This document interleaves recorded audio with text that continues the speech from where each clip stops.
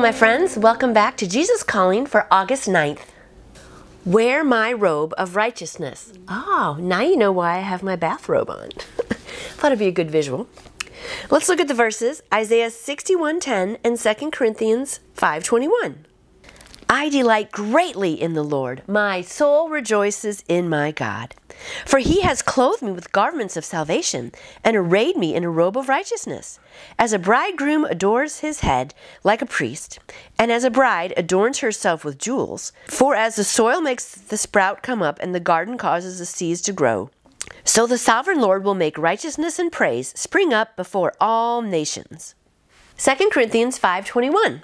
God made him who had no sin to be sin for us, so that in him we might become the righteousness of God. That's a great verse. Wear my robe of righteousness with ease. I custom made it for you to cover you from head to toe. The price I paid for this covering was astronomical, my own blood. I'm going to read that again. The price I paid for this covering was astronomical, my own blood. You could never purchase such a royal garment, no matter how hard you worked. Sometimes you forget that my righteousness is a gift, and you feel ill at ease in your regal robe. I weep when I see you squirming under the velvety fabric, as if it were made of scratchy sackcloth. I want you to trust me enough to realize your privileged position in my kingdom. Relax in the luxurious folds of your magnificent robe. Keep your eyes on me as you practice walking in this garment of salvation. When your behavior is unfitting for one in my kingdom, do not try to throw off your royal robe. Instead, throw off the unrighteous behavior. Oh, I'm reading that again. For me. When your behavior is unfitting for one in my kingdom, don't throw off your royal robe. Instead, throw off the unrighteous behavior. I love that. Then you will be able to feel at ease in this glorious garment, enjoying the gift I fashioned for you before the foundation of the world. Then you will be able to feel at ease in this glorious garment, enjoying the gift I fashioned for you before the foundation of the world. Oh, that is so good. I love the fact that he gives us a garment, that we get to wear it, and we should feel like royalty when we wear it. I mean, this isn't, that great of a robe, but it's purple. I feel a little royal when I wear it. But dear friends, remember that we are royalty because we are part of God's kingdom. We're part of his family. And I love that when we're acting in a way that isn't good, we want to take off the robe because we think, well, we no longer belong to God. But he says, take off the bad habits instead and just keep the robe on. So I hope you enjoy wearing your robe today, and I'll see you tomorrow. Have a great day.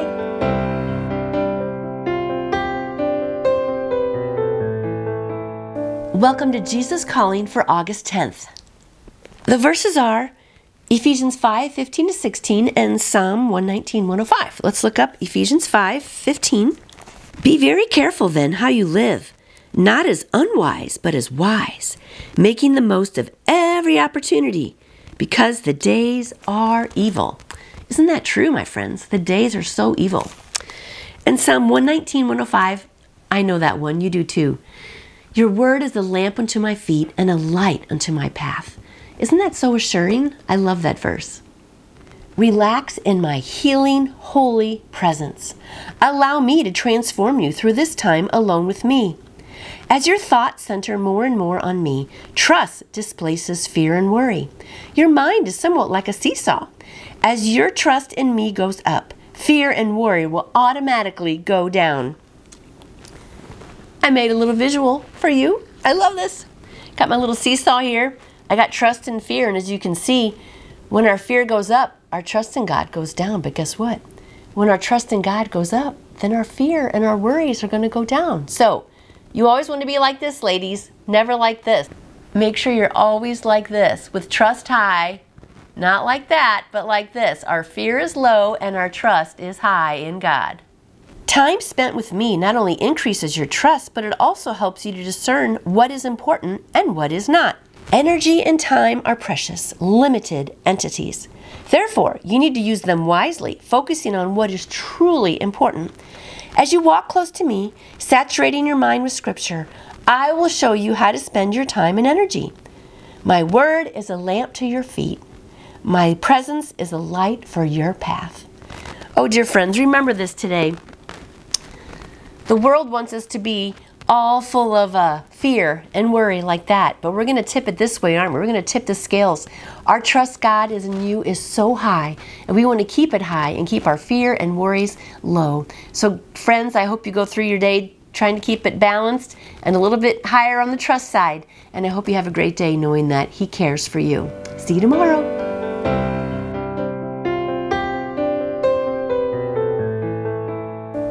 Hello, welcome back to Jesus Calling for August 11th.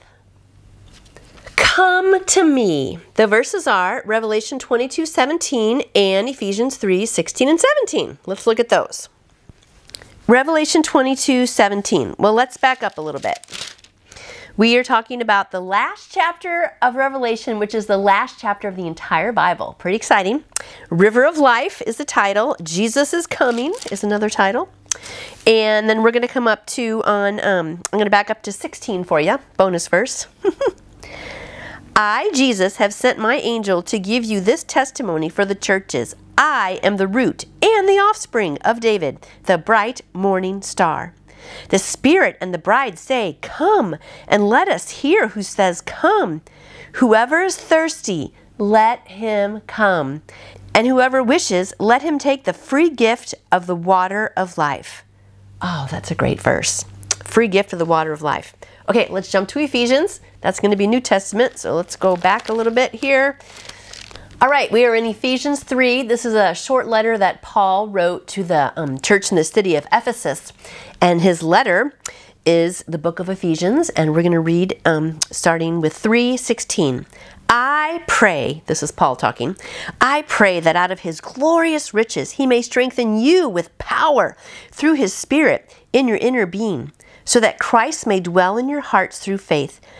And I pray that you, being rooted and established in love, may have power, together with all the saints, to grasp how wide and long and high and deep is the love of Christ. I'll keep going on 19. And to know this love that surpasses knowledge, that you may be filled to the measure of all the fullness of God. Oh, my friend, do you know His love? Do you know how wide and long and high and deep is His love for you? Do you know that today, my friend? I hope you do. And I got some other really fun stuff written right here. Let's look at this. I have, His love has no limits, and then beyond my knowledge. In verse 19 when it says, and to know this love that surpasses knowledge, that means it is like beyond my knowledge, blowing my mind how great His love is. And then I have something written up here at the top. This is back in 94. This is why it's good to write things in your Bible. Then you can just like go back and see them. But I have, the power of Christ in me is greater than the pressure of troubles around me. Must have been having some trouble in 94. So it's nice to know that the power of Christ in me is greater than all the world's pressure around me. So don't ever forget that little nugget. Come to me. Come to me. Come to me. This is my continual invitation proclaimed in holy whispers. When your heart and mind are quiet, you can hear me inviting you to draw near. Coming close to me requires no great effort on your part. It is more like ceasing to resist the magnetic pull of my love. That is good. We're rewinding and reading that again. Coming close to me requires no effort on your part. It's more like ceasing to the resisting of the magnetic pull of my love.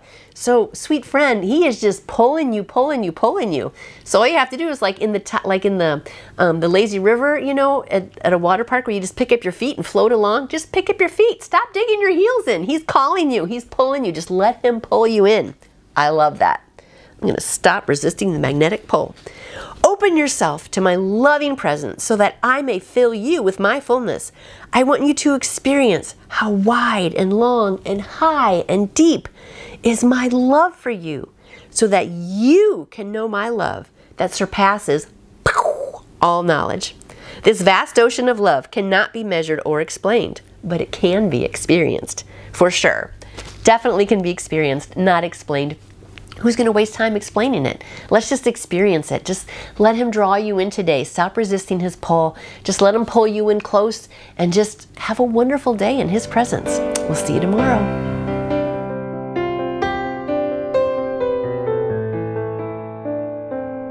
Welcome to Jesus Calling for August 12th. Come to me when you are weak and weary.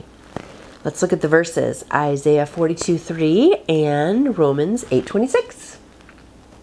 Okay, Isaiah 42:3. A bruised reed he will not break, and a smoldering wick he will not snuff out. I love that, because sometimes don't you just feel like you're just a smoldering wick? Like you don't have much in you. You're just kind of oozing a little bit of smoke or something. But he is not going to put you out. Okay, and then we have Romans, which is written by Paul, chapter 8, verse 26. I love this verse. In the same way, the Spirit helps us in our weakness. We do not know what we ought to pray for, but the Spirit himself intercedes for us with groans that words cannot express. I love that too, because on times when we are just so weak, or we're confused and don't even know what to pray for, the Spirit can pray for us on our behalf. And he understands even just groans. So that's so comforting. Come to me when you are weak and weary. Rest snugly in my everlasting arms. I do not despise your weakness, my child. Actually, it draws me closer to you because weakness stirs up my compassion, my yearning to help. That's an interesting thought, isn't it? Accept yourself in your weariness, knowing that I understand how difficult your journey has been.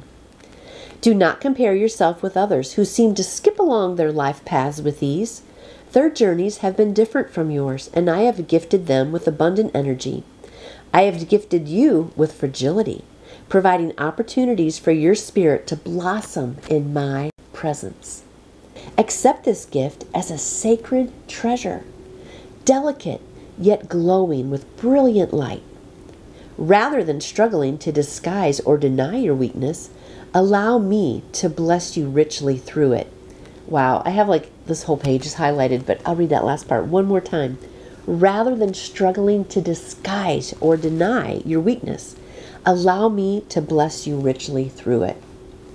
Wow, so much in here.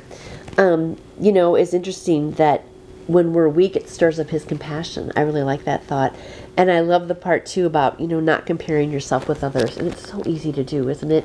You think, well, so-and-so has life easy, and why am I going through this struggle? But everyone has different times in life when things are great and when things are hard. And you never know what someone's path is. So we can never compare, right? And it's not good to compare anyway. God has my life, and I'm going to focus on that and just keep on going through. But I do love this other part. Accept it as a sacred treasure. You ever think about your fragility as being sacred treasure? Not really. But rather than struggling to disguise or deny your weakness, allow me to bless you richly through it. So don't compare yourself to other people. And when you have bad times, realize maybe God's trying to teach you something in that. And just really sit and be open to it. Instead of complaining about the whole situation, just let him work through you. And let him snuggle up with you too. I love the image of snuggling with God. That's pretty cool. You have a blessed day. And we'll see you tomorrow.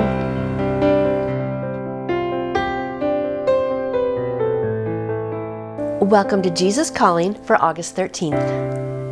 Learn to enjoy life more. Relax, remembering that I am God with you. I like that. The verses are Matthew 1:23 and John 10:10. Let's look those up. There's Mandy. She's ready for today. Let's look up Matthew 1:23. We'll start with the birth of Jesus Christ in verse 18. This is how the birth of Jesus came about. His mother Mary was pledged to be married to Joseph before they came together. She found out that she was with child through the Holy Spirit.